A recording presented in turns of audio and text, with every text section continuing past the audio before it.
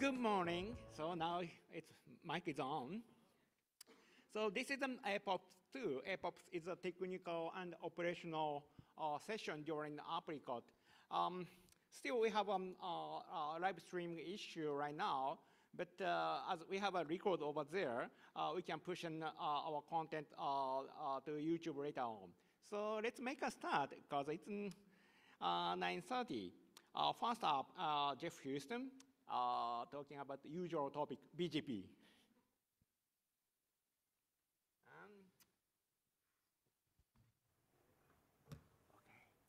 Thank you very much.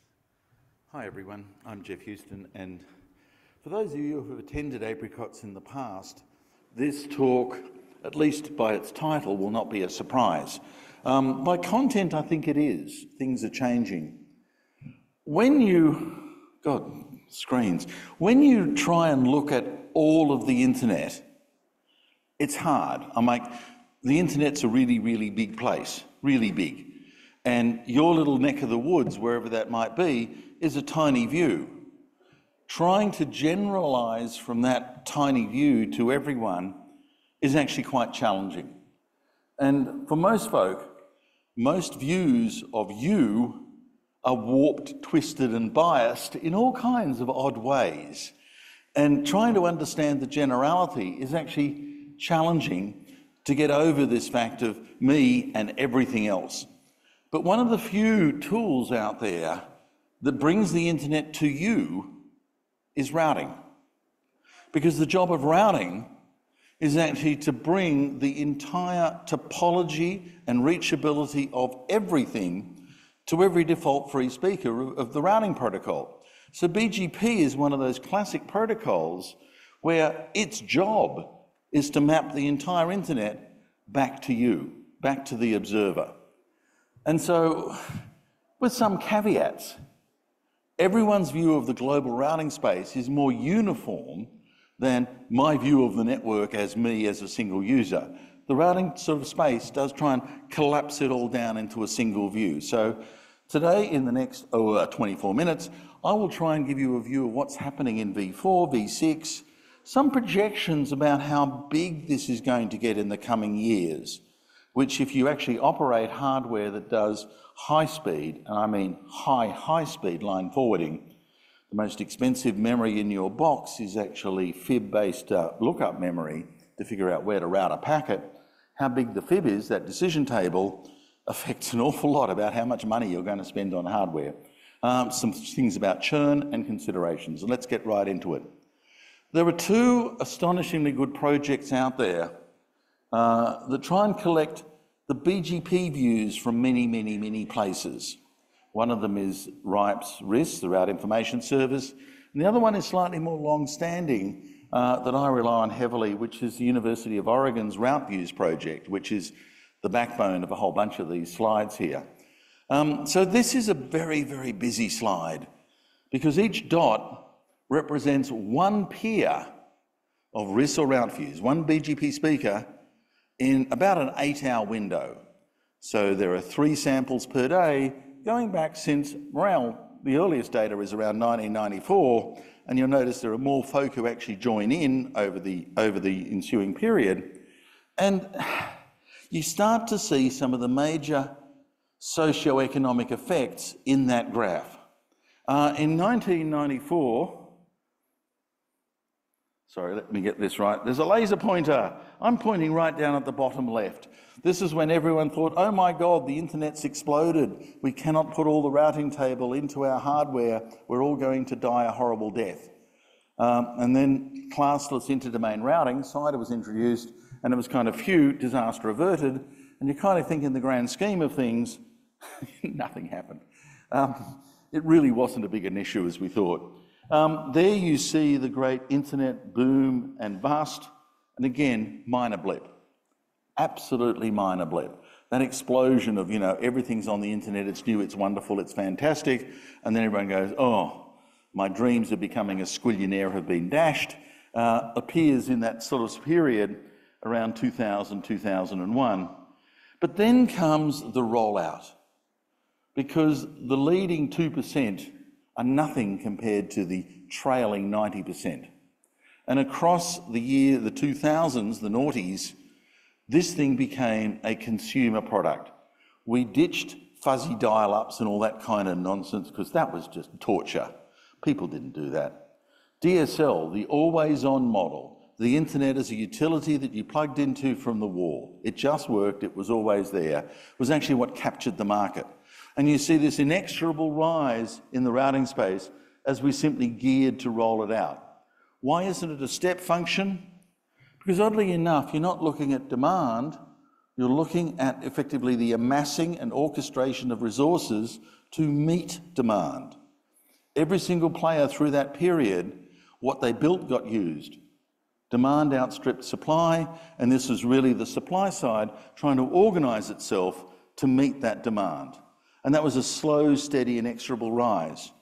Now, fascinatingly in this graph, a key thing happened in February 2011, where the IANA, the holder of the, if you will, reserved pools of addresses, handed out its last /8 blocks into the RAR system, handed them out. This was the first signal of exhaustion. Did the industry know, care, or do anything? God, no. Exhaustion? What exhaustion? And just kept on gaily distributing, deploying, and growing the V4 network. And as the RIRs depleted themselves across that ensuing period from 2011 through to around 2018, 2020, when the screws were turned on really tightly, nothing happened. Deployment models in the sort of the routing space just grew. And it's only really in the last 24 months or so that the picture has changed. Here's V4 in 2023 by the size of the routing table. We're running on empty, yet it's still growing to some extent, which is bizarre. We've got out the chopper and we're slicing and dicing.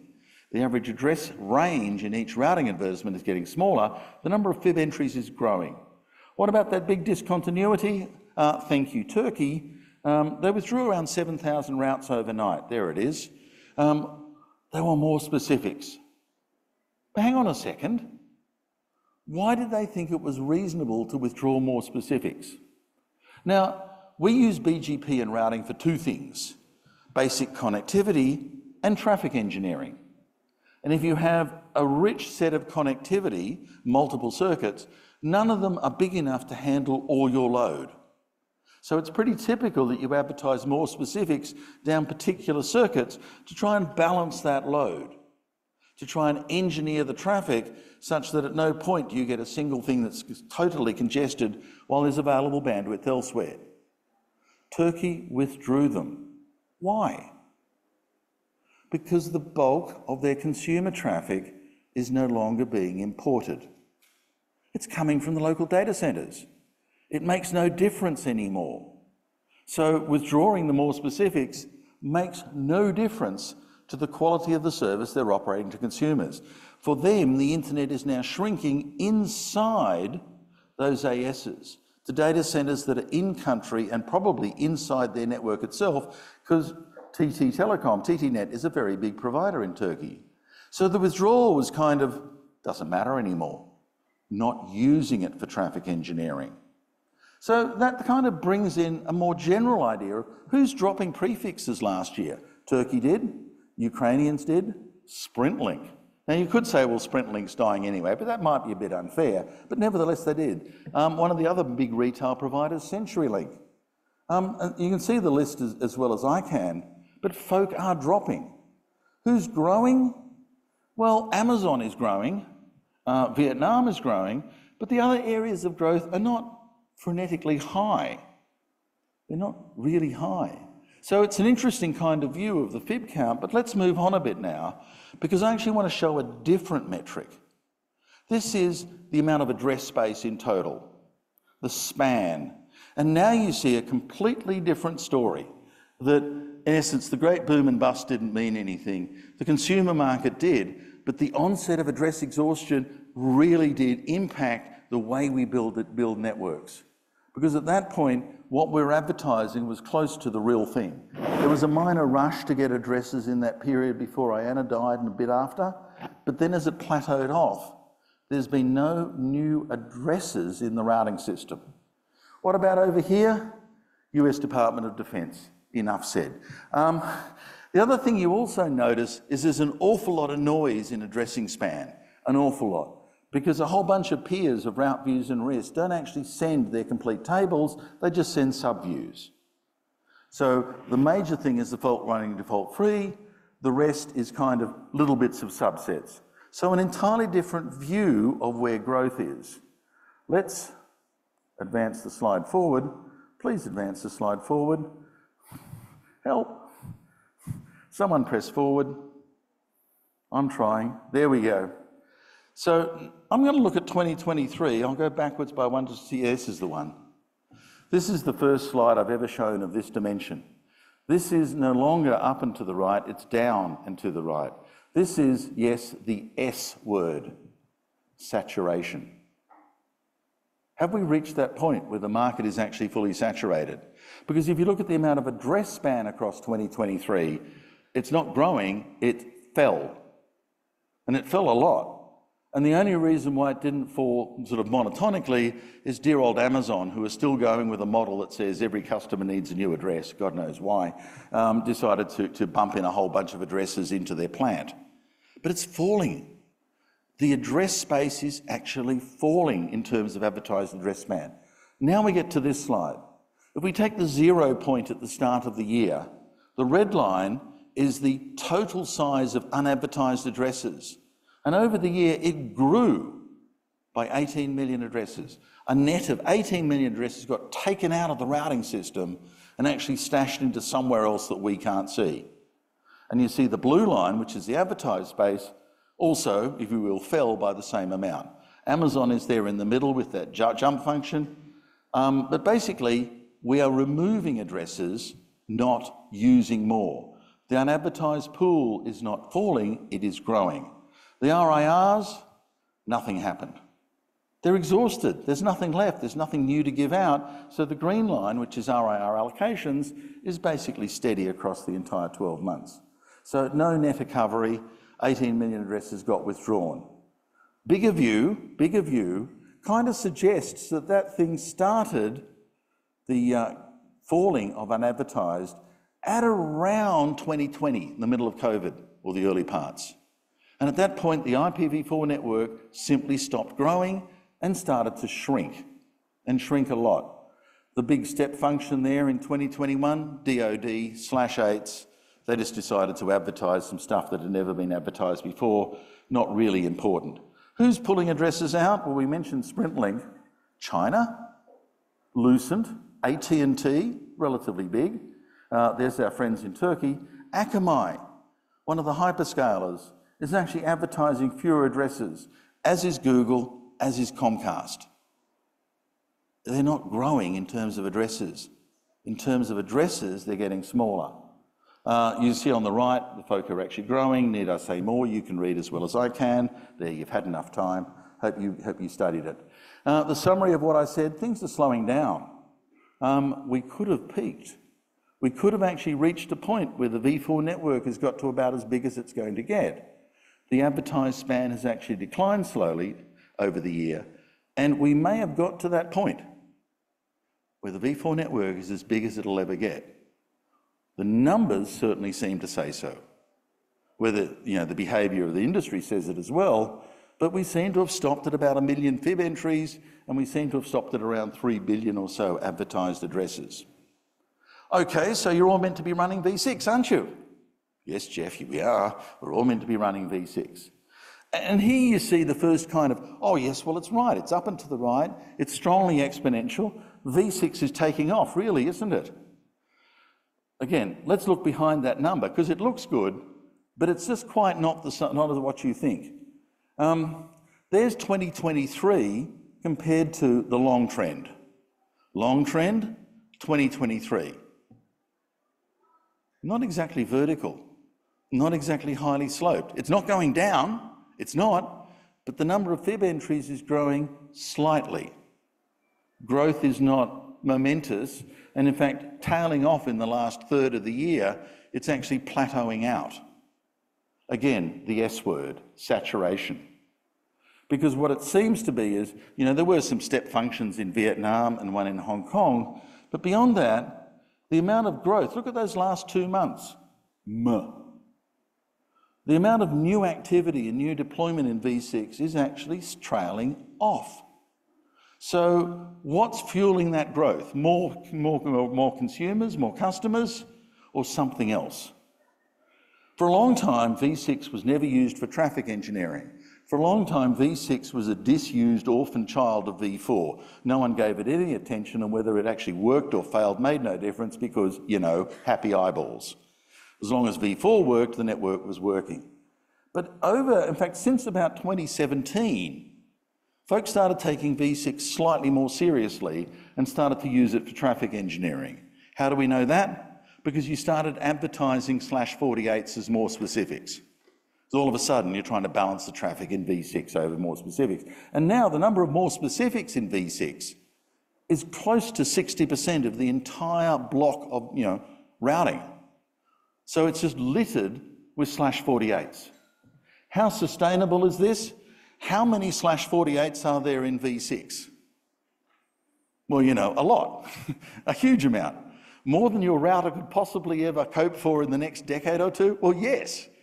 This is crazy. You can't put a cap on this if that's the way you want to go, because there are more 48s than you can possibly handle. But V6 is kind of going there, pumping the network full of /48s. Here's a different picture. Advertised address span. Just to remind you, let's flip the charts again. Number of routing entries, up and to the right. Address span,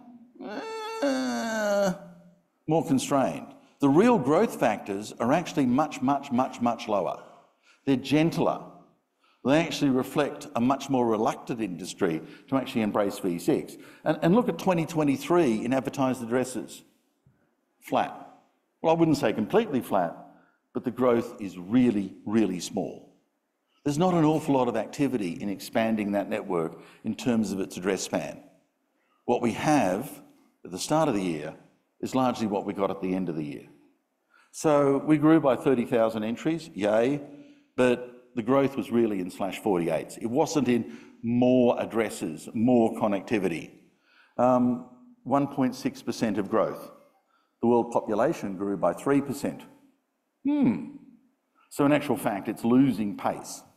So it's much, much lower than even the previous 4 or 5 years. Again, the S word. So let's go to some projections. If you're buying a piece of equipment now, you've got about, 5 years of useful life out there in the field. How big do you need to get 5 years of growth in the size of the routing table? V4, this is the first time the numbers, just a straight mathematical model, using an order 2 polynomial, tend to suggest we have peaked at 1 million, slightly under. And the numbers suggest it's going down. Now, these are just numbers.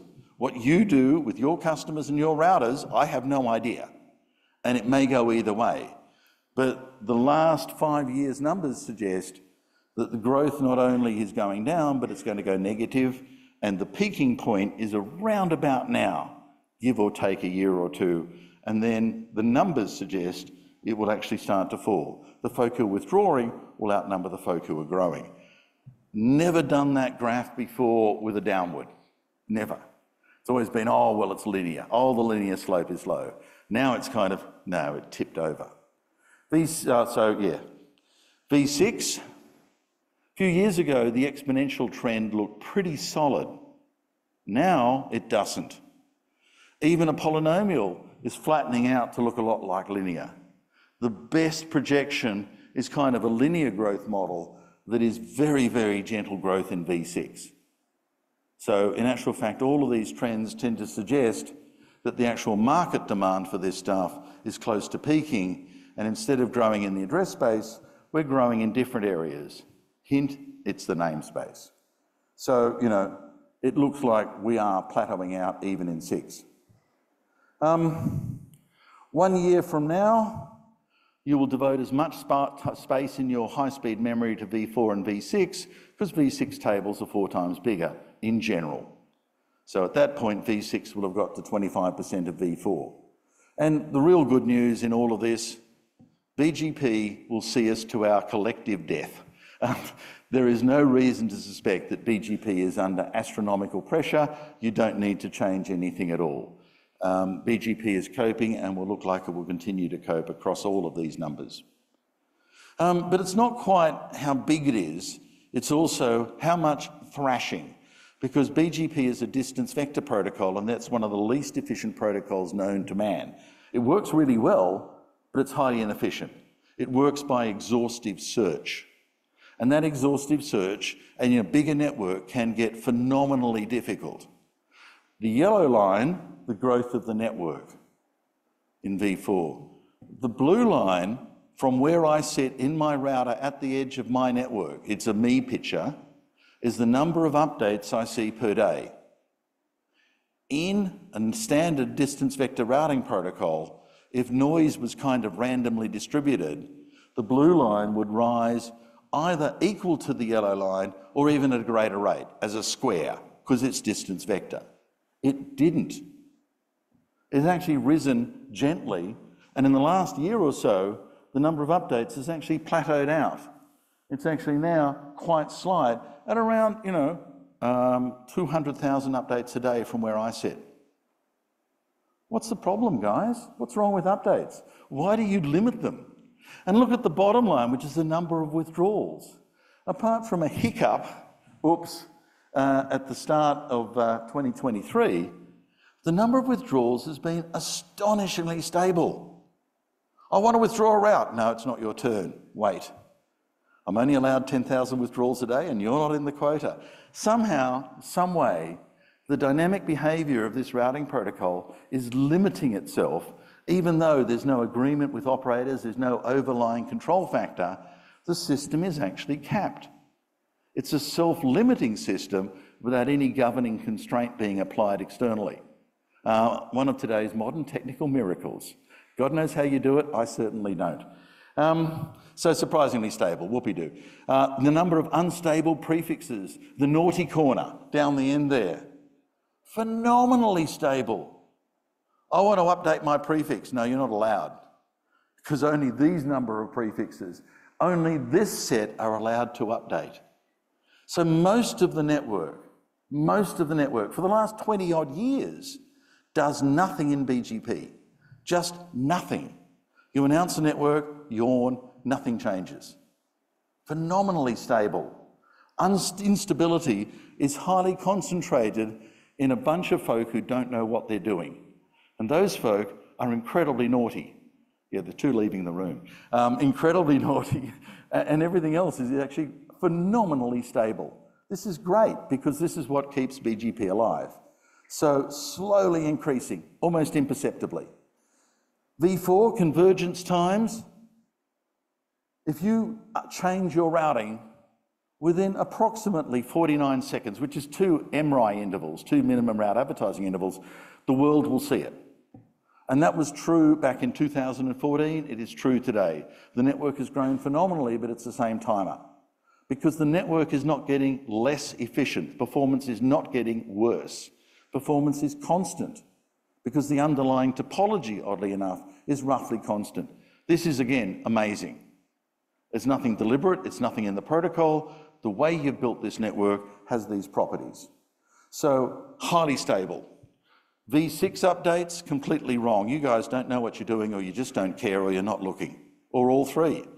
Because the number of updates is roughly equal to the size of the table, the number of withdrawals is growing, this stuff is all over the floor.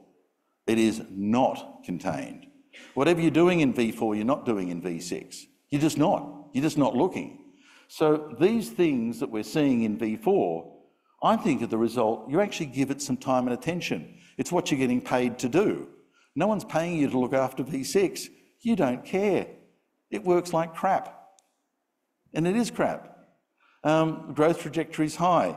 Unstable prefix is growing. So it's not just the naughty corner, it's the naughty half the room. And as the room gets bigger, the naughty half the room gets bigger. they just keep on growing. You're not looking, you don't care. So you say to everyone, you must run V6. Why? Because we're not looking after it and performance is lousy. Okay, great deal. Why do you hate your customers? Run V4, it actually works better in this case. Convergence performance was horrible for years. All those overlays, let's run V6 over tunnels, bad idea. It's slowly getting to a convergence performance in the last year that looks a lot like V4, but it's taken almost 20 years to get to that point. So that's kind of good. Updates. This is the cumulative distribution. If everyone did updates, it'd be right on the diagonal. If only a few very, very naughty people did almost all the updates, green, V6, only a small number of folk would actually be contributing to the entire set of noise in V6. And that's what's going on, that V6, a small number of people are pathologically unstable. And they just pound the entire network with a huge number of updates. If they stopped, you might actually find the network is far more stable. But yes, at the moment, 2 ASs, 50% of the V6 updates, we thank you very much.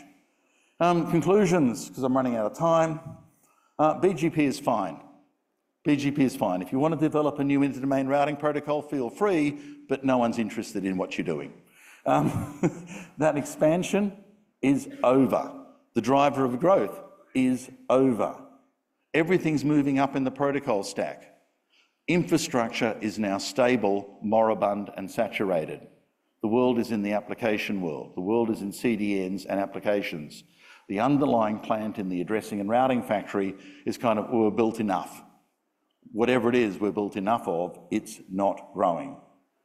But there are a few things you need to know, Optus, and you need to know the size of your fib table, Optus, and you need to understand that when it gets over 1 million, Optus, one of these things might trip over the max prefix length limit, and you might find your national network is completely isolated, Optus, from your engineering support group in another country. Oops, Optus. It was just sitting there waiting for 1 million, and 1 million came and it went bing, and it was kind of, the entire network was cut off. A few million Australians couldn't even have the emergency, what we do, the 000 number. Thank you indeed. Look at that number. Don't ignore it. It's an important number. And by the way, when you exceed it, don't shut down the session. That's really dumb. Freeze your fib table and alarm like crazy, but do not shut down the session. Because, Optus, it will happen to you and your CEO will have to fall on her collective sword, as I think the CTO and some others. Because, you know, that's an important line. Understand the limit and understand what happens when you exceed it.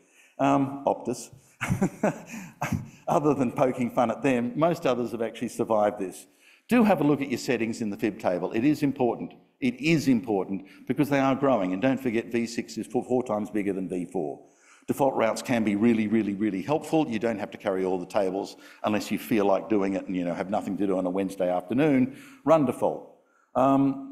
And quite frankly, there are a number of vendors experimenting with various forms of fib compression, interesting, although one of them has just been bought by HP, so who knows what will happen to that. And hot caching also gets you out of the bind of having to do the world's most expensive memory to hold 1 million 32-bit entries and 250,000 128-bit entries, all to handle traffic that only goes to 50 destinations if you're lucky.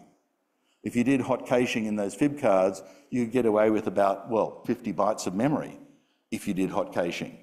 So you don't have to solve everybody's problem at absolute line rate. You can be selective and that will be cheaper.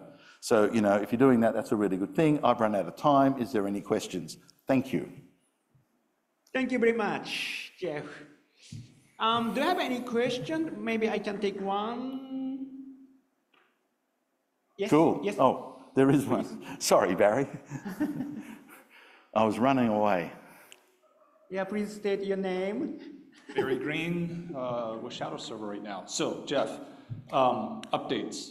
What if we times 100 all on one day from 300 devices across the internet with BGP withdrawals as the sessions flap up and down? What if you massively increase the updates from one source? No, 300 sources. And they all started chattering away with BGP updates. Right. Up and down, up and down, up and down, sessions, up and down, up and down, up and down. We have close to 400,000 BGP sessions out there because we're thinking so much about, oh, let's go assign our routes, but we're not doing anything to protect the sessions. And every now and then the bad guys are poking at it. So state actors understand how to do this. You know, we occasionally put out advisories going, route flap damping is really good. And then the pendulum swings and we put out these sort of informal views going, route flap damping is a waste of everyone's time. What's the problem? And then you go, well, route flap damping is really good. And the real answer is, it depends on when you ask the question whether route flap damping is good and protects us from things like this, or just an administrative waste of time that routes get put in a sin bin for no real reason. But there is route flap damping for situations exactly like that. Right. In the grander scheme of things, in today's world, I think we're relatively laissez-faire about routing. Route flap damping is too much work, I don't care. But that's today's view. Come back in 2 years' time, the pendulum will have swung. Must do route flap damping, you know, so yeah, we have the tools, but not everyone deploys it all of the time. Yes. Yeah, thank you. Thank you very much. Thank you very much. So we have next up Doug Madry from Kentic. He will share some BGP incidents. Yeah, we have. Hello. All right. Got the... So you have a clicker and then you receive over there. Okay. And the slides coming, I think. All right. Thanks for having me. My name is Doug Madry. This is my talk, brief history of the internet's biggest BGP incidents. So let's get started. Whoops. Yeah. So this talk comes from some work I did with this organization called BTAG, which is an organization that represents the broadband providers in the United States who were responding to a request from the FCC, that's our federal agency that oversees communications in the US. They got an interest a couple of years ago into BGP and what they need to do to try to foster secure internet routing in the United States. And so I was part of this group of a couple dozen notable experts in BGP that wrote up this report. I recommend the report. The section I was mostly responsible for was looking at the history of what, if someone were new to the topic, what would be the big incidents to be aware of to try to fill out the problem space. Because I had been writing about this for now going on about 15 years of writing these incidents. So I published on my own on the Kentic blog, another version of this history. It got republished and translated, and so this talk is a mini version of that brief history, and I'll try to get through it today. So why don't we take a stroll through BGP incidents and understand why are these problematic? So we have either incidents that are disruptive to legitimate traffic, or incidents where there's some concern around traffic getting misdirected and perhaps intercepted, surveilled.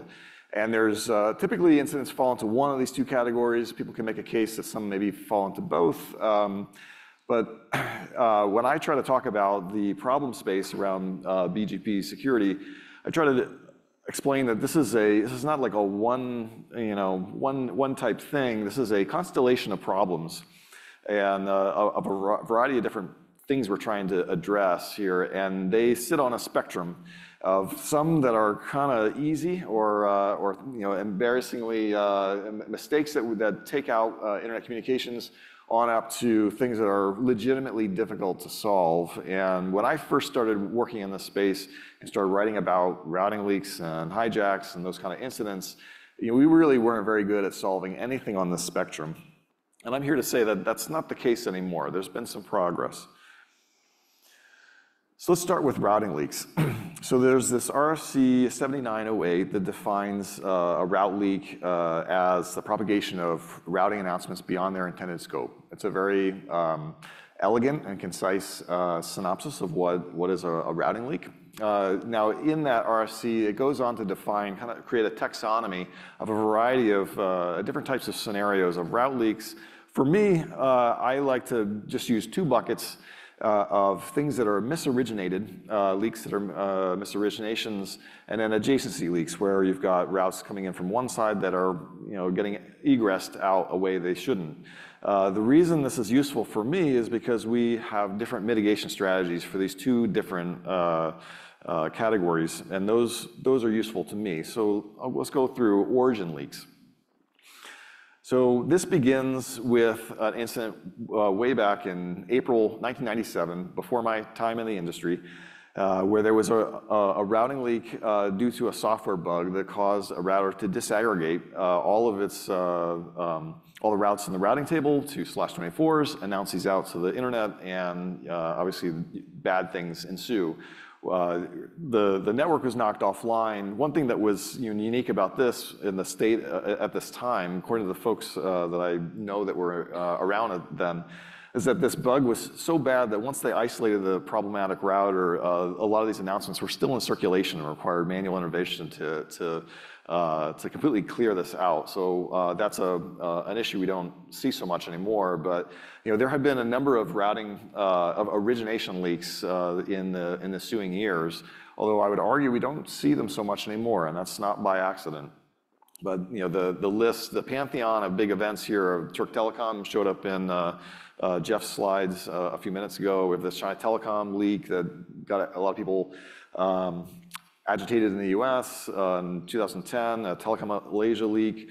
This graphic on the right is from a talk I gave in RIPE and NANOG about, 4 or 5 years ago, looking at just the propagation of the routes within a leak. We use the term like, 50,000 routes. Well, not all of them had the same amount of disruption. The supposition is that a bad route that propagates farther has the potential to do more damage, and those that don't go anywhere probably didn't do that much. And in this case, if we were to apply that analysis to some of these events, in this case, it was really a China-on-China incident. Those were the leaks that were the routes that were most affected. But so there's those are the a couple of the origination leaks, and then we've got this kind of subcategory of leaked hijacks. And so these are things that are both a particle and a wave. They're intentional, but also accidental. And the most famous one is this Pakistan incident that I'm sure most people are aware of. But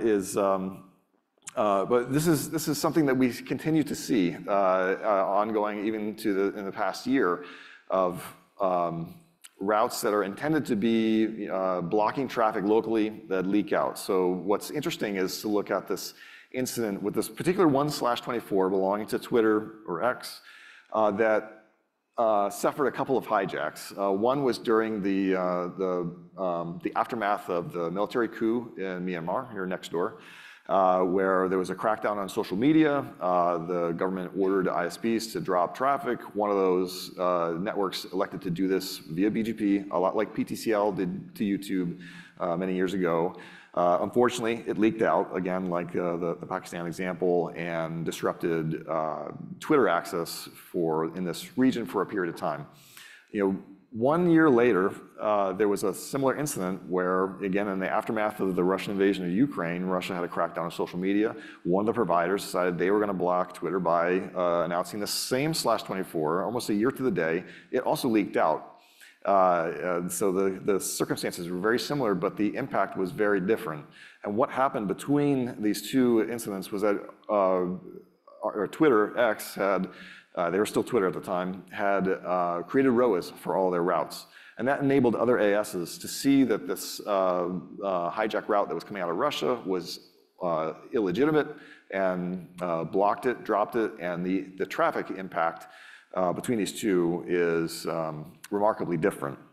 These are the types of successes that RPKI offers on a near daily basis that don't warrant blogs, they don't get a lot of press, but this is what success looks like of just we're trying to limit the bad routes, how they propagate. This doesn't help the folks in Myanmar and Russia in this case, but this is a system working.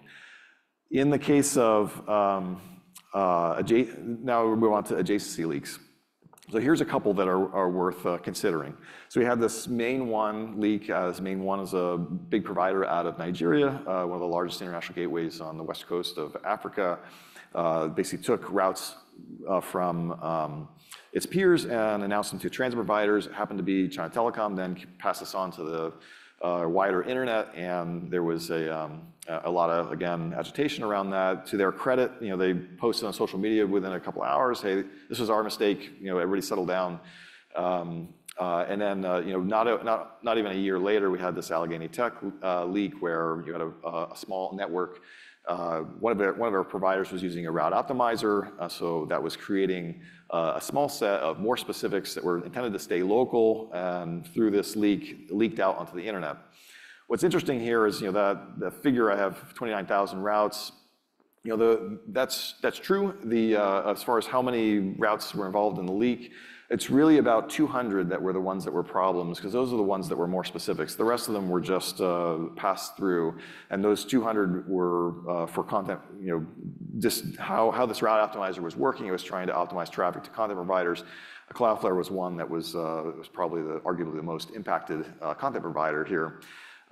What's interesting in that case is that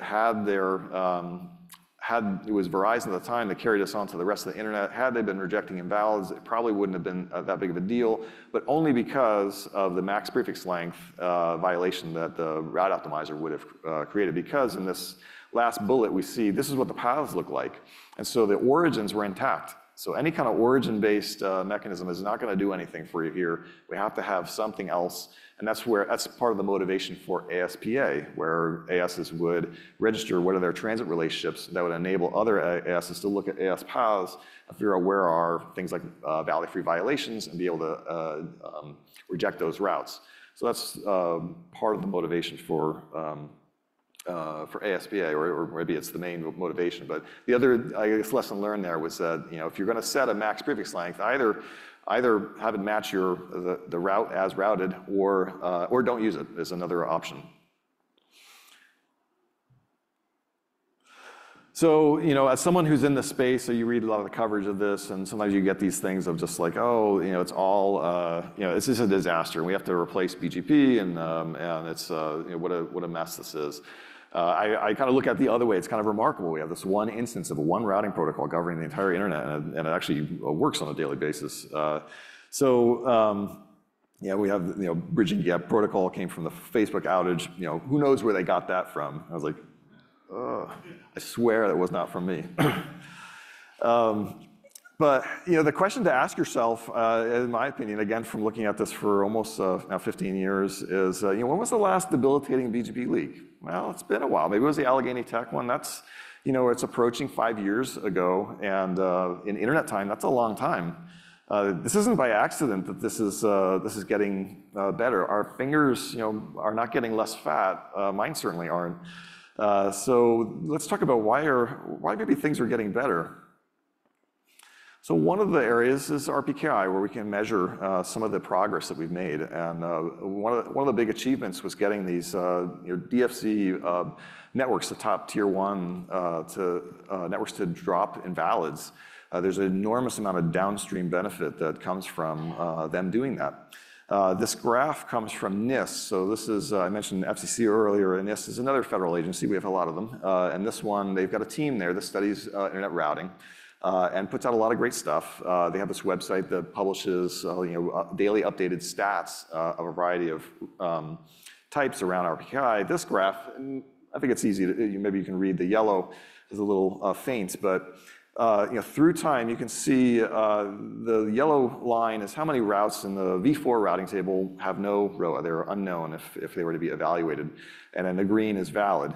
Well, there's an inflection point a few years ago where these lines were kind of flat, and now they're moving it's almost uncanny how straight these lines are, but they're about to cross. We're just weeks away from the majority of the V4 routing table being valid and having ROAs. For V6, that actually happened last year, so they're ahead of the game. And then there's a line of persistently invalid stuff that hugs the x-axis. And so 2 years ago, I work at a company that does a lot of NetFlow analysis. We have a lot of NetFlow data to look at. We also have a thing where we, upon ingest of records, we do a RPKI evaluation of the destination IP. Would this traffic have gone to a route that was valid invalid, whatever.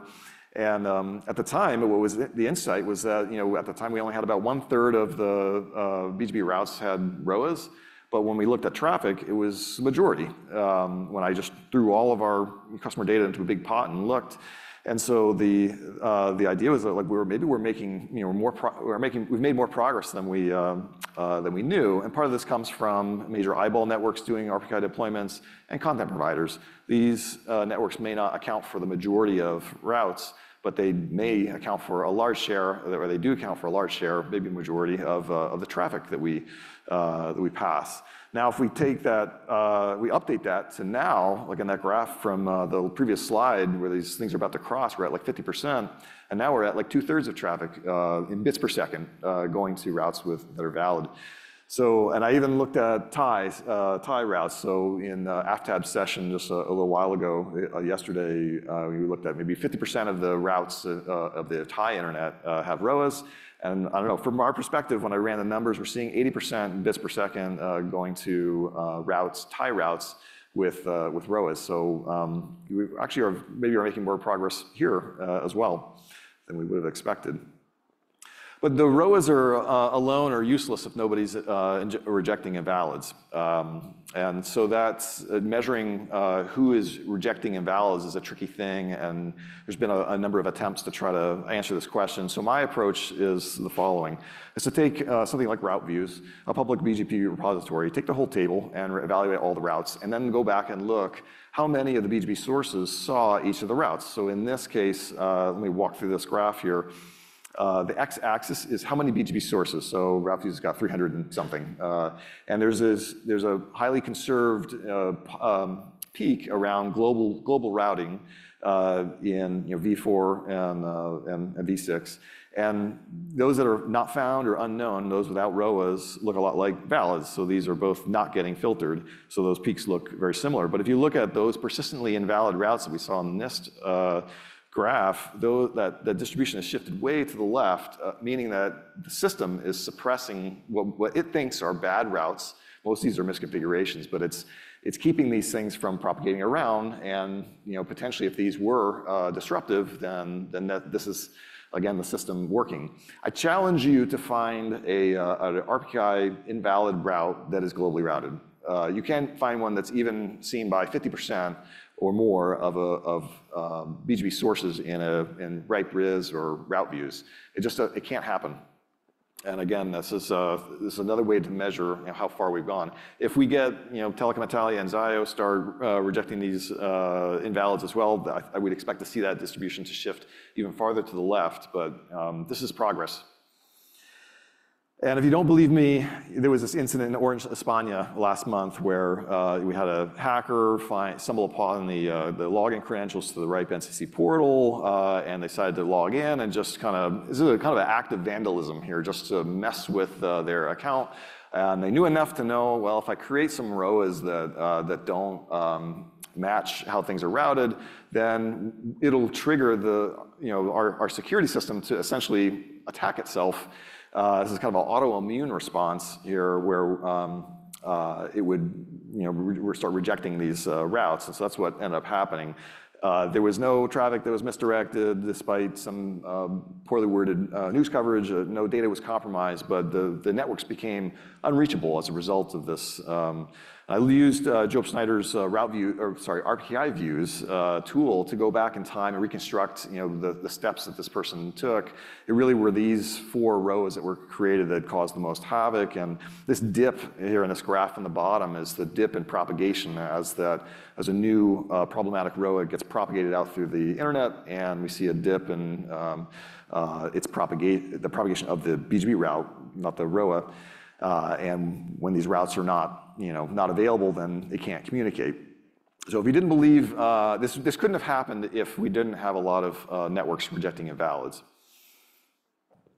And I'd say that's not just RPKI, because some of that stuff is fairly recent developments, I would say, and things that were improving even before this recent stuff with RPKI. And all of these problems can be solved with RPKI. I would just say that in general, it's hard to put it to enumerate the issue, all the different types of things that contribute to this, but there's a general improvement in route hygiene, I would argue. And we have like IRR filtering, just a higher level of expectation, a higher level of awareness. I'd like to think some of the stuff I've written over the years maybe contributed to that. I would just point out also that for a few years there, China Telecom was kind of the boogeyman in this space. They were involved in a bunch of leaks. I was the author of some of that stuff. But in 2020, they joined Manners, committed to cleaning up the routing, and they do not appear in any leaks. Leaks still happen, but they're not. China Telecom is not involved. I wrote this tweet here. I was like, "Hey, congratulations! I'm looking forward to this benefiting everybody." I got a nice reply back. I assume they didn't like me, but maybe that's maybe I was wrong about that. But anyway, it's another kind of unheralded good news story here of like another problem we don't seem to have as much anymore. Again, this to sum up the RPKI portion, I think the two takeaways I'd like people to have is that the majority of traffic, if we buy this analysis, the majority of traffic is directed to RPKI valid routes. That ought to be incentive for you to be rejecting invalids for your network and your customers' networks, because that's going to protect how you egress traffic. You're not going to get tricked by a leak. You're not going to misdirect your traffic. So we talk a lot about some of this is beneficial for the broader internet, but you've got something to gain from that as well. And then conversely, because we're seeing this route propagation drop by a half or more when a route becomes invalid, that's incentive to create the ROAs so that the rest of the internet can, in an automated fashion, look out on your behalf, like the internet did for Twitter when this one provider leaked out this hijacked route. That's the motivation for RPKI. But obviously, everything I've been talking about so far has been mostly accidental stuff, or intentional plus accidental. Obviously, we know that there's been some cases here that people have been intentionally gone after routing stuff. Here's a couple photos of people doing that. And so I'll just talk about a couple of incidents. We had, I think in this space, an important moment was this Black Hat talk of Biloslav Capello talking about using BGP to do a man in the middle. A few years later, myself and my colleagues at Renesas, we identified what we felt like was the first man-in-the-middle BGP attack found in the wild. We had routes hijacks coming out of Belarus, targeting Visa and MasterCard and the various governments over a span of a few weeks, using BGP communities to cleverly shape the propagation to ensure the man-in-the-middle would be successful. But these days, the space where we see this is in hijacks involved in sophisticated attacks targeting cryptocurrencies. I won't go through EtherWallet and ClaySwap, but those are also important ones to understand. I'll just mention a little bit about the Stellar Bridge case. And honestly, there's more of these cases going on that not all of these have been public. But the Stellar Bridge, this is a service to convert between cryptocurrencies. The attacker picked the biggest kid in the playground to go after and was unfazed by going and hijacking AWS stuff. You think of a company that's probably has enough resources and wherewithal to defend themselves. These guys were undaunted. They knew they could get away with what they were going to do. So why was this successful? For a couple reasons. For one, these guys were smart enough to know that they needed to get a data center that would announce these routes and announce routes that they would allow them to forge an AS path where they would be able to circumvent any ROV protection, because the address space they're going after was going to have a ROA. They also needed to know that the upstream of that hosting provider had built their automated filtering based on IRR data that they could inject a bad route object into. So they were able to put this object into AltDB, this free RIR alternative, and have that appear in Aurelion's filtering that would allow QuickHost in the UK to announce AWS address space, something it shouldn't normally be able to do. And then they were forging AS paths, and these routes were getting out into the internet. So in this graph I put out at the time, you were like these 4 pulses where they were announcing and withdrawing, announcing, withdrawing over the span of a couple of hours. During each of these, they're running their attacks and stealing cryptocurrency. Eventually, AWS catches on, and they announce the same /24, but it's too late. The attack is already over. And so in the aftermath of this, I think it's important to understand, when we talk about RPKI ROV, this is something that's going to help us most in those bonehead error end of the spectrum, and it's going to help us a little bit on the other side. But this was an actor that knew how to step around that mechanism. And my critique here was that these the ROAs they had created, we got some pushback from AWS on this, but these are pretty liberal. These are the ROAs allow routes in the ranges from /10 to 24. 3 different ASs could announce it. So that gave, in my opinion, the attacker a lot of room to work with to manufacture something, a route that would be believable, would survive the IR-based filtering, the RPKI ROV, and enable them to do their attack. And and in the end, we need something like BGPsec to completely eliminate this impersonation of ASs. Obviously, there's lots of critiques around BGPsec, and we don't have to debate the whole thing here. One of those is that we've got it's only as good as this contiguous set of BGP-aware ASs. I would make the case that in this scenario that is not such a problem, because if Aurelion and AWS were both BGPsec aware, Aurelion would have preferred the route from AWS over QuickHost that wouldn't be signed. So I think that would have benefited the entire rest of the internet, even if the rest of the internet was not BGPsec aware. So I would argue, and you can debate me on this, that there's benefits from partial deployment here as well. But like I said, we've made a bunch of progress. There's things we still need to do. We're working our way up that spectrum. We've got ASPA now getting rolled out that will help with those adjacency leaks we talked about at the beginning. RPKI, I think, there's a lot of benefit, and I can give you offline some more examples of where it's helping on a regular basis. And then we need some sort of a mechanism to address this origin impersonation, because that's going to continue to cause us problems.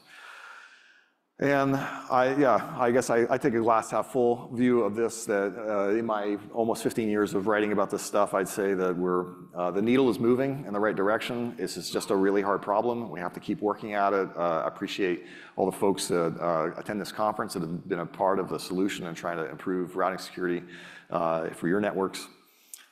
And thank you for your time. Thank you very much. Do we have any comments, questions? Yeah, we had so many incidents. Thank you very much for sharing. Okay. Thank you very much. So last but not least, we have Thomas Holterbach. Oh yeah, he's coming from University of Strasbourg. He will talk about hijacks. Yes. For the viewers. Okay, can you hear me? Yes, I think it works. So hello everyone. I am Thomas Holterbach from the University of Strasbourg in France. And today I will talk about forward-origin hijacks. Actually, the previous presentation was a great transition to this presentation, because Doug mentioned some hijacks, some attacks that were actually successful, and they used forward-origin hijacks. So now I will show you how we can detect those hijacks. But let's start with a very simple example. We take a few autonomous systems that are connected using peer-to-peer or customer-to-provider relationships.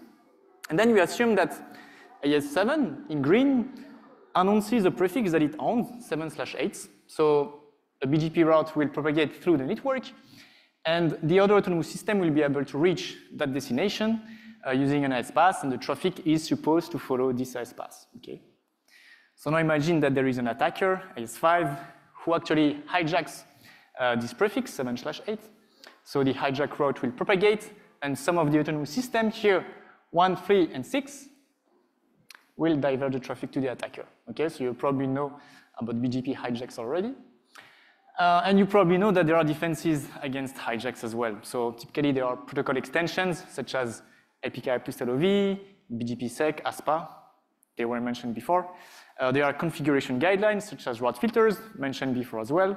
And there are monitoring platforms such as Artemis and BGP Alerter, which can detect hijacks in near real time.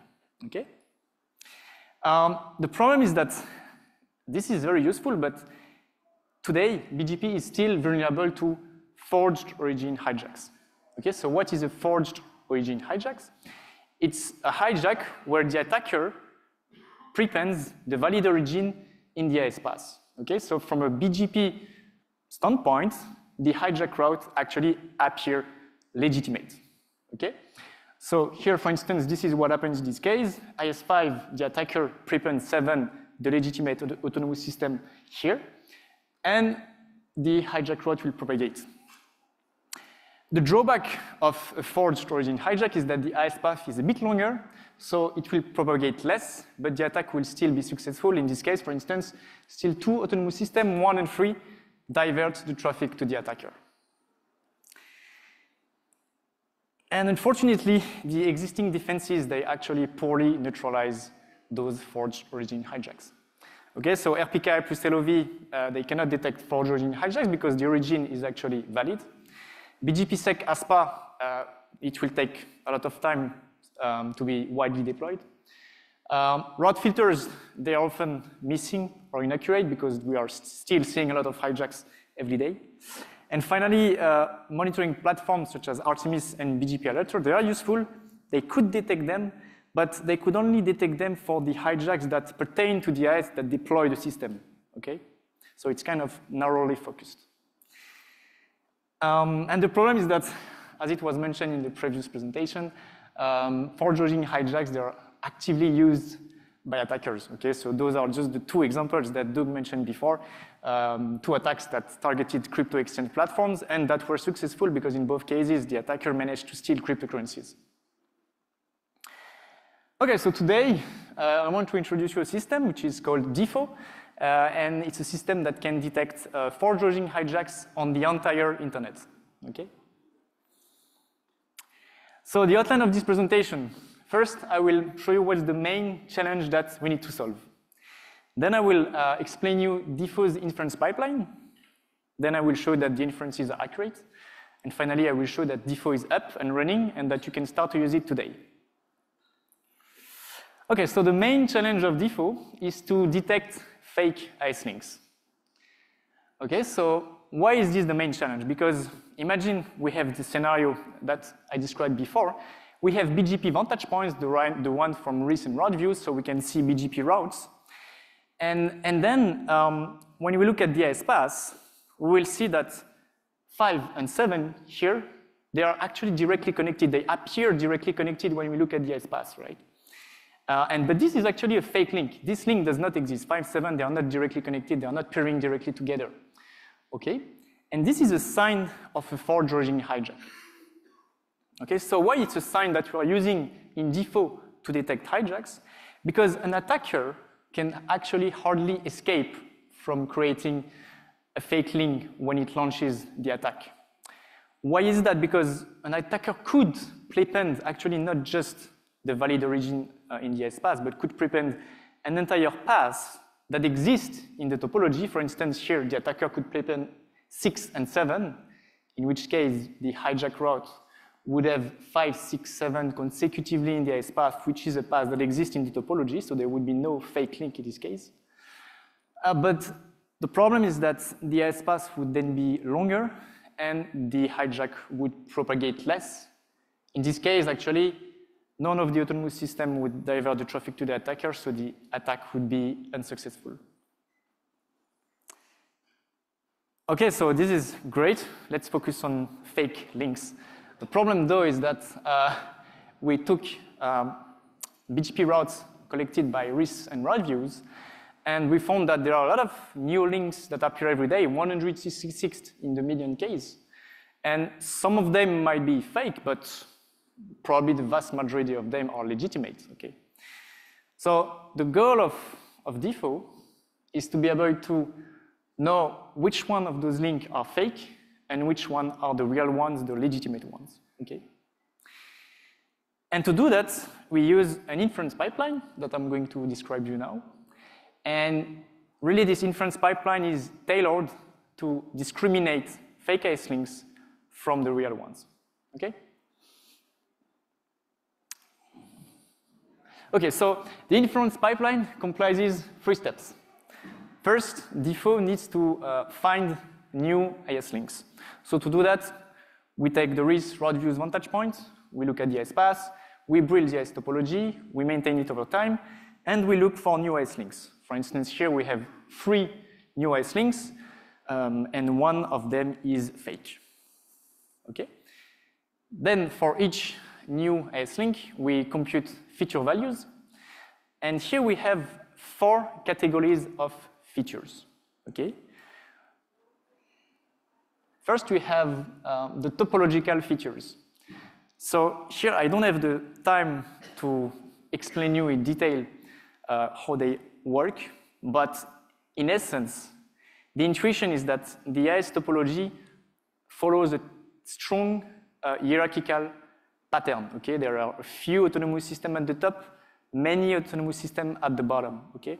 So when a new link appears, if this link breaks that structure, it's a sign that it is a fake link. Okay? For instance, if a stub AS suddenly becomes central node in topology, it's a sign that something weird is going on. Okay? So we have different topological features that capture different sort of changes, and we use this feature in our inference. Then we have the peeling DB features. Okay? So here, DIFO actually takes information from peeling DB, such as the country or which IXP the 2 autonomous systems they peer with, or in which facility they are present. And then we compare them, and if the 2 ACs that became connected, they do not share any peering information, for instance, if they are in different countries, if they do not share any IXP or any facility, it's a sign that they are not supposed to be directly connected and that the link is actually fake. Okay? So we also use this information in the inference. Okay, then we have the AS path pattern feature. Here, DIFO not only looks at the new link, but it looks at the entire AS path that includes the new link. Okay? And here we know that the ASs, they are supposed to follow some business relationship that are typically based on the Garrow-Wexford model. So when we look at the AS path, we are supposed to see some patterns. For instance, when we look at the AS degree here on the y-axis, when we have a path between 2 stubs, we are supposed to see that the degree increases and then decreases, right? That's the typical pattern that we are supposed to see. For a core 2-stub path, we will see that the degree decreases because first we have the tier 1, for instance, with a very high degree, and then we go to the stub, so the degree decreases. So those 2 patterns, they are legitimate patterns, okay? However, if we see something like this, this is very weird. This could typically happen when a stub hijacks a core AS. So for instance, in this case, the origin is the valid one, is the victim AS number. So it has a high degree because the victim is a core AS. And then the second AS has a very low degree, it's the attacker, it's a stub. And then we see a normal pattern, it increases, decreases. But overall, this pattern is very weird, it's very suspicious, and DIFO uses this information as well in the inference. And then we have a last feature, which is the bidirectionality feature. I'm not going into the detail here, but basically, an attacker cannot fake both directions of a link.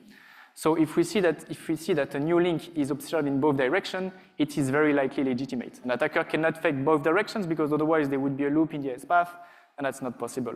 So we use this as well in our inference. Okay, actually those 4 features, they are the key ingredient number 1 in the inference pipeline. Okay, why it's a key ingredient? Because they are complementary, okay?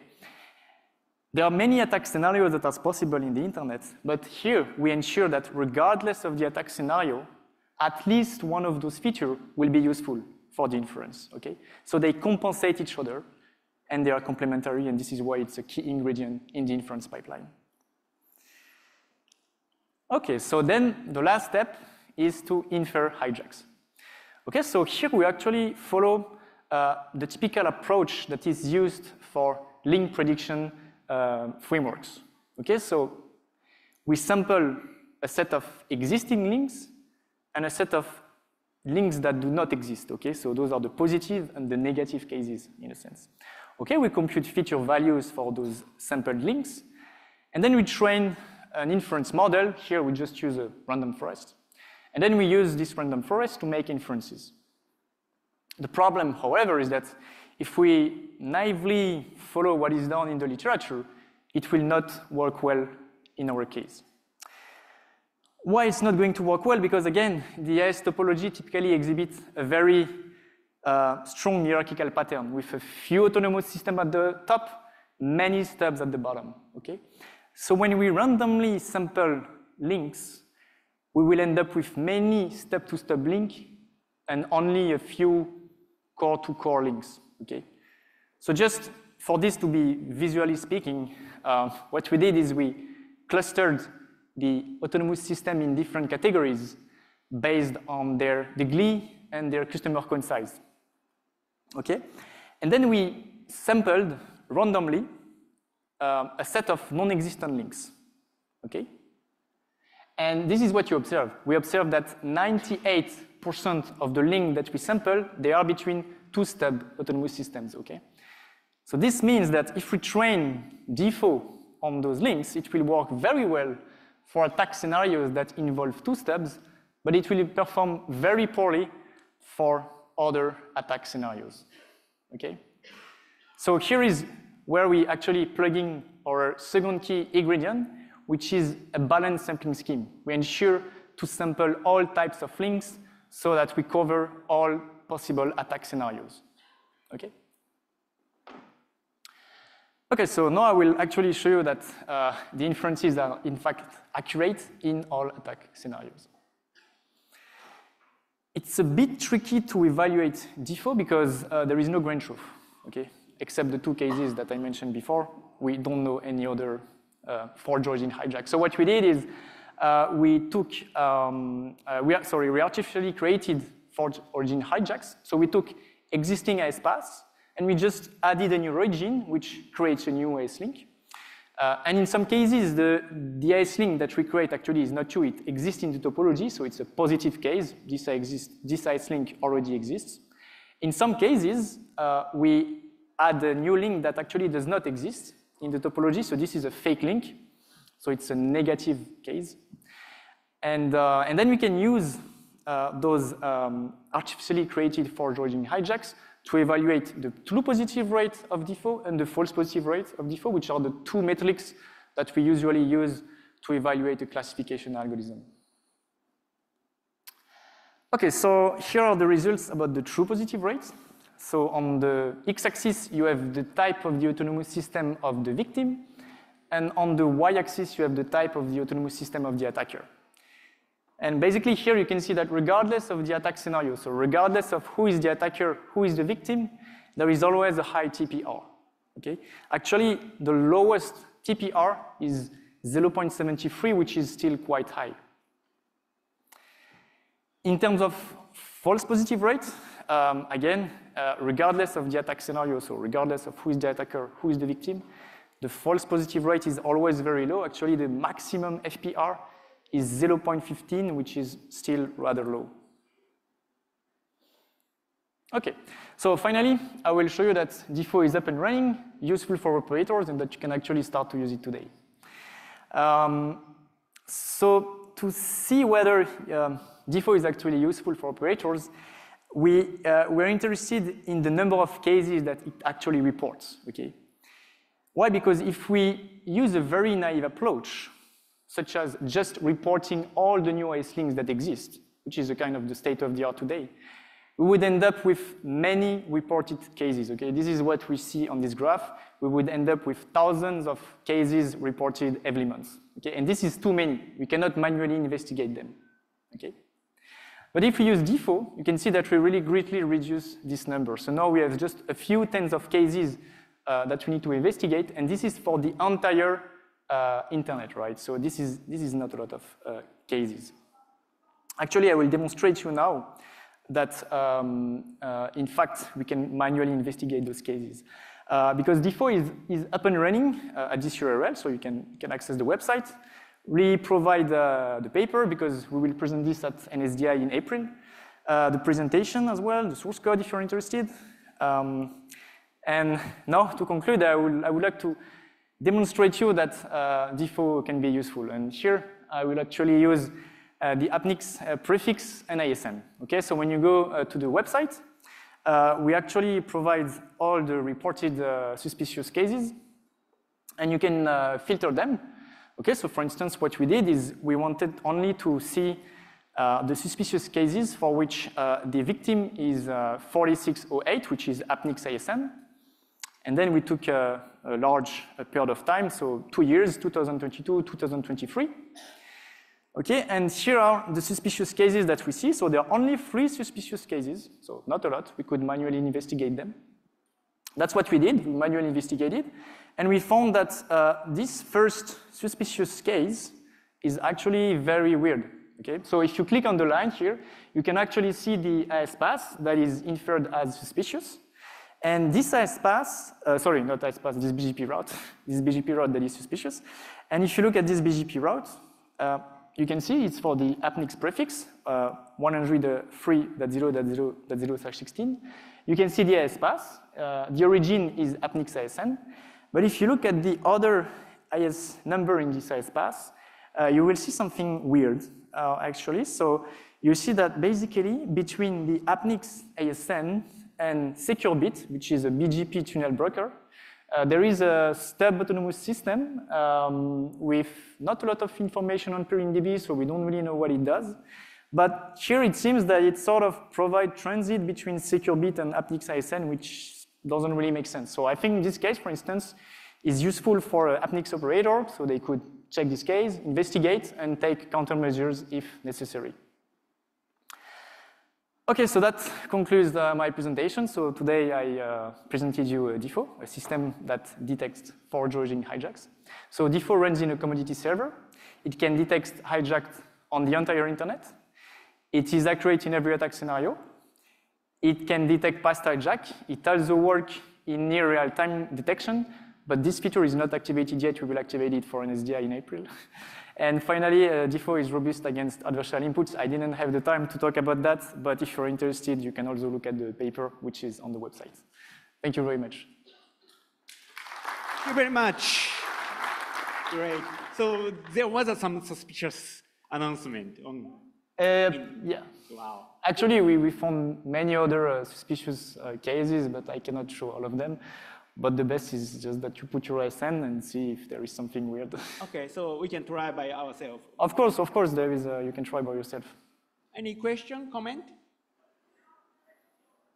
Yes, please. State your name and affiliation, please. I can do that. Hi, this is Robert from Drive SCC. Maybe only for the educational value. So you said you can find events that happened or are happening to your network, active attack or so. And then you take countermeasures. So suppose that I'm an operator. What do I do? What are the countermeasures? Well, I guess it depends on the case. I think you can advertise more specific prefixes, for instance, or that's one option. I think this goes a bit outside of this word specifically. Yeah, so I guess it depends on the case. So you investigate. First of all, you check if the traffic was indeed diverted to the attacker or not, because sometimes maybe it might be a misconfiguration. For instance, in the case that I showed, it could be a misconfiguration, in which case perhaps I think that what happened in this case is that the route didn't propagate further because probably SecureBit filtered that route. So in this case, you can maybe just send an email to the possible AS that did a misconfiguration. You just tell him to fix the notify the attacker that I see them, right? If the hijack actually diverted the traffic and it is an attack, a malicious attack, then you have to take more like strong countermeasure, advertising more specific prefixes, making sure that the filters are accurate, contacting your provider to make sure that the filters are accurate, things like this. But again, it depends on the... Right, thank you. Then the other question is, what is the relation between DIFO and BGP-SAC and or ASPA? So in the future, let's assume that at least one of those will be widely deployed. Is that going to be more useful for this work, or this work is going to be more useful for the deployment of ASPA and if ASPA or BGP-SAC are fully deployed, I don't think you need this anymore. I guess that's good news. That's, well, because there is this big if, right? And I think we are far from being there. So what will probably happen in the near future is that we will have a transition towards BGP-SAC and ASPA. So we will have a sort of a partial deployment. So when we can use ASPA, for some of the links, we might be able to use it because the operator, they are using it. So if we can use it, we should use ASPA because ASPA is, and BGP-SAC, they are cryptographically based, so it's deterministic, so we can be sure that there is no false positive, no false negative. So we should use them, but if we cannot use them, then it's an alternative. We can fall back to a probabilistic technique such as DIFO. So that's how I would see it in the future. Thank you. Hi, Thomas. I'm Vaibhav from Hatzplatten Institute in Germany. And so my question is, how much does this actually help solve the problem, or does it actually shift the problem from one place to another? Because if you consider the fact that you're assuming that the inference model is benign, right? If I were an attacker, and if the system is deployed, I would actually spend all my energy into poisoning your inference model itself so that your model cannot detect attacks, right? So yeah. While it's a very good academic exercise, I'm just wondering, don't you think it would be better time investment into deploying BGP-SAC instead? Well, so first of all, I think you are mentioning possible adversarial inputs, and this is a very good point. Actually, if you look at the paper, we have a section about adversarial inputs, and I didn't really go into the detail because I only had 20 minutes, but each part of our algorithm is designed to prevent adversarial inputs. Of course, it's not bulletproof, and probably you can find cases in which you can maybe still trick the system, right? But originally, we had this in mind, so we tried to be robust against adversarial inputs. So now, why is it useful? Well, it is useful, first of all, because you can quickly see whether you are being under attack or not. It is also useful to go back in the past, in the history, and check, because now we only know about 2 forward-joining hijacks, that's only what we have in the news so far. Maybe there are more that happened in the past and we don't know. Maybe those 2 are the only one that happened. Maybe there are like 10, 20, 100 other attacks that we just don't know about them. So now with DIFO, we can go back to the history and check and study them. I mean, I'm from the research side, so this is useful for researchers, for instance, maybe not for operators, but at least for researchers, it gives us some meat, so that can be useful for this.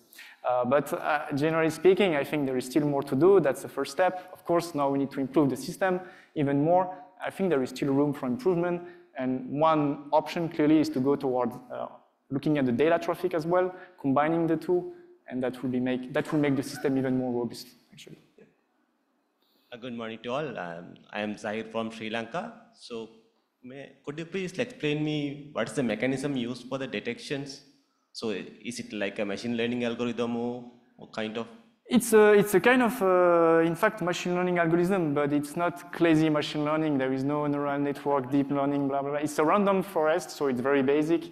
But what matters in this machine learning part is our sampling, right? It's the key ingredient number 2. This is the key part. Then the machine learning model that you use, it doesn't really matter. You can use a tree, random forest, neural nets. That's not very important. What matters is that we manage to tailor the learning part so that it works well for detecting forward-joining hijacks, right? So my question is it one algorithm is enough for the detection? So you without the accuracy? Yeah. So if you are not using the separate algorithms, You so mean how, if you are not using our sampling scheme? yeah, Right? that's good. Yeah, if you are not using the sampling scheme, it will perform very well for attacks that involve two stubs, Yes. but it will perform very poorly for all other attack scenarios. So if you just compute a true positive rate, it will be very low. So I can maybe go back here, for instance. It will be very high for step to step. So on the top left corner, we will be close to 1, the best possible score. But for all the other cases, it will be very low. Okay, so this is if you just apply existing algorithm that exist in the literature, that's what you will see. Right. But if we use VFO, it works everywhere for every attack scenario. Thank you, interesting. No problem. Okay, no other question. But yeah, probably we will have more partial hijacks in the internet. So for that, we need more monitoring, and for that, we need a more vantage point. Because BGP is good at hiding, right? Well, actually, we're working on that currently, so that's the next step. Okay. Having more vantage points, yep. Okay. Cool, thank you. Again, thank you very much. Thank you. So this concludes our Apops session today. But before concluding, I have several announcements. Again, we have a lightning talk session on this Friday, so the submission is still open. So you have some idea or story to be shared for this community, like a 5-minute talk. Please submit your slide to the Apricot website. And also, we have an experimental Wi-Fi network here, Apricot-V6 only. It's a V6 only. And if your client supports the V6 only network, like iOS or Mac OS, your computer automatically configure extract functionality on your interface. It's interesting to see. So if we want to try Apricot V6 only network, it has the same SSID, same password as a wireless. So you can connect to this experimental Wi-Fi environment as well. And one more, we have peering meetup somewhere in this floor, gallery 1, I guess, Philip? So where's the room for the peering? Gallery 1 is over there. So if you have an appointment with your partner, it's over there. So that's all from my side. Thank you for joining us today, and see you next time. Thank you very much.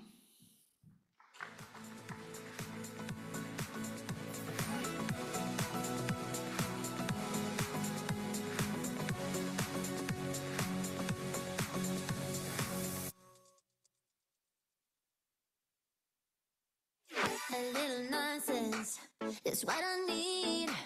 Now if you wanna get the best of me,